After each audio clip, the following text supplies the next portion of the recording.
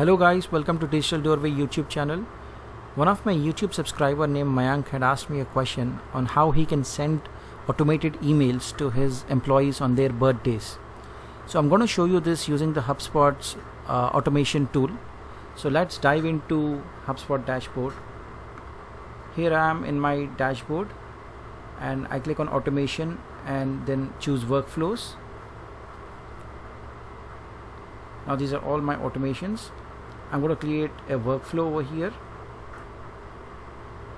and as usual HubSpot has predefined templates over here. So all of these are predefined templates which they have kept, which are very good to use. So I'm going to click on scratch from scratch, contact base, and I'm going to choose this one, center on a date property. Okay, there are three options over here: start from scratch, center on a date. Now center on a date would mean that if there are 100 employees, then you cannot be doing this, using this action every time you want to send an email. So I'm going to center on a date property. I'm going to choose the date property over here. You got so many of them already by HubSpot, and whatever you create as a action or a date property, I'm going to choose date of birth, which is here. I'm going to name the workflow internal employee email birthday. Click next. Now here automatically there are three actions in this workflow.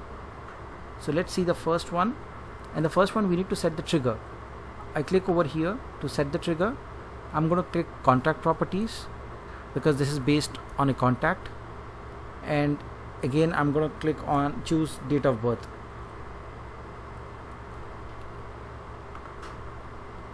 And date of birth is known because before you create this workflow, you would need to upload a list of your employees with their names, with their first name, last name, designation if you want, and date of birth, because you want to send this based on their date of birth, either on the same day or one day before, whatever you want to set up.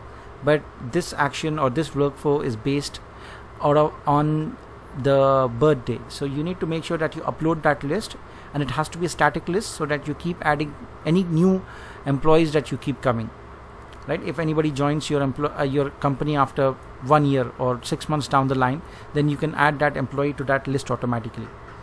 So I'm going to click here, date of birth is known, apply filter, and I'm going to click on the AND action over here, and that you are sending this to your list of employees, right? So you have to choose the list. So for the sake of this video, I'm going to click on this one, this list. So date of birth is known and that contact is in this list. So I'm going to save this. So this is the trigger. Moving ahead, we have specify a date. Click on the pencil icon, and you need to choose recur annually because you want this action or you want this workflow to fire every year. Recur annually on date of birth. Save. Third one is the timing and the scheduling. So when will the next action execute? So again, before his or her birthday, on or after. So if you want to choose 1 day before the birthday, you want to send a greeting 1 day before, then you can come over here and 3 days before or 4 days before, whenever you want to send. And you can also choose the timing. So if you want to send on the date of birth, then click on and choose the timing. For example, if the office opens at 9 AM, so you want to send him at 9:30, let's say. Choose 9:30. This is the time to execute on the date of birth. Click save. Now you have set all the three triggers and the actions to activate or run this workflow. Enrollment trigger is date of birth is known, and list membership, whichever list you want to choose, you can go ahead and choose that list. Specify a date. The workflow is centered on the date of birth and it recurs annually. And delay scheduling and timing. So you want to this is the action. Okay, now you want to attach an email over here. because after all of these actions are met, then you want an email to be sent out. Click on send email, and it'll ask you for which email you want to send. So you have to create an automated email before you send this. So let me just show you how you can do that. Again, I'm going to duplicate this this tab. Okay, I'm going to go back. Under marketing, you'll find email, and I'm going to create an email. Now you'll find three options over here: regular, automated, or blog. So you got to choose automated because you want to send based on a workflow. See, it shows over here, create a personalized automated email that's sent out to contacts when they trigger a workflow. So because this is triggered out of a workflow, you need to choose automated. Again, you will be shown two options. These are the regular templates which HubSpot has. These are the old ones. They have recently created a drag and drop new option which has some predefined beautiful templates. You want to look for birthday over here. If you can see, find it. So this is the birthday template which they have. You're free to choose this one or go with any other one that you want, but because this is already added, so I'll just preview it, and I'm going to use this template. So this new template, you can add anything you want. For example, if you want to add an image over here, so you add an image here.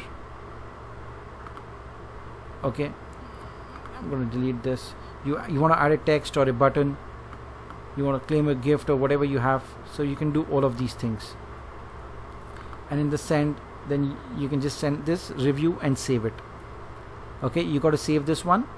And coming back to the workflow, you need to click over here and click on send email.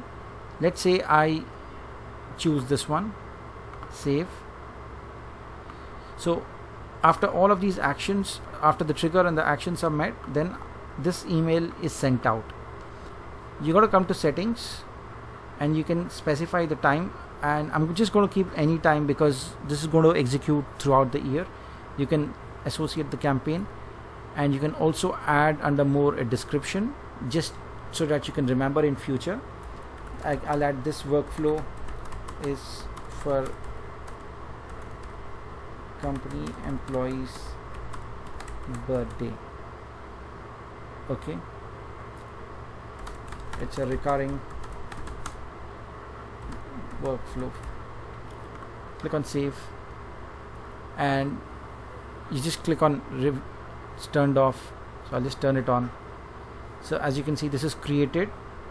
If I go back to edit, go back to workflows, this is turned off because I didn't turn it on over here. It's still off. So I just wanted to show you how you can do this. I hope it's clear to you on how you can set up this employee email using the workflow feature in HubSpot. So if there are any other questions, do let me know. Oh, yes, you asked me another question on the CC to the HR. So that's currently not possible in HubSpot. I think that's still under development and should be rolled out in the coming few months. So if you have any other questions, to all my subscribers, do let me know in the comment section, and hit the like button and hit the subscribe to stay tuned for more such videos. Thank you.